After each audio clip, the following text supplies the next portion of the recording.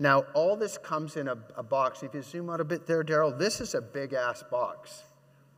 Think what's in here. You can get a neodymium YAG in here, which is powering this ND YAG laser for leg veins and large vessels. You can get a diode laser in here. You've got an RF generator for the Morpheus. You've got an RF generator for the bulk heating Forma. And you've got an IPL flash lamp in here. That's a very powerful box. It generates almost 4,000 watts per cubic centimeter per second, making this is almost as powerful as my pulse dye.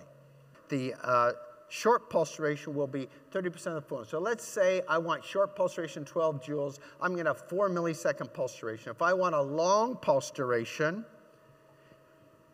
that's 50% of the fluence. That's 6 milliseconds.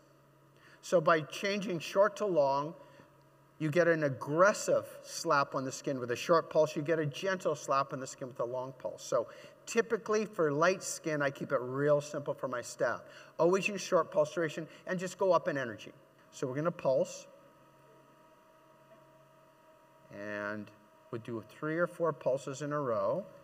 And we're going to put it on repeat. The repeat is 1 pulse per second on fast. Once we do a couple pulses, we'll look for erythema.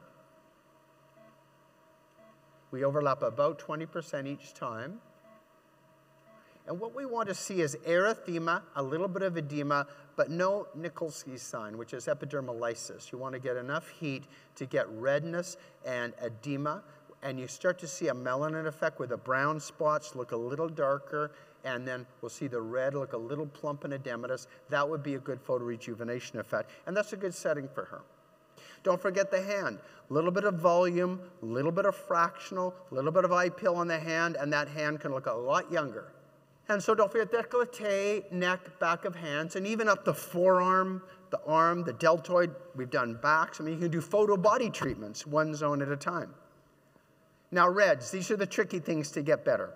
Reds, you need a tough, good IPL, short pulse duration, and enough fluence. Typically, again, skin type 1, 2, 3 with reds, you're going to use 515. For darker skin, don't have a lot of red problems on African American skin type 6. Sometimes Asian patients do have rosacea and erythematous problems, and Hispanic patients typically will use the 580 on darker skin patients.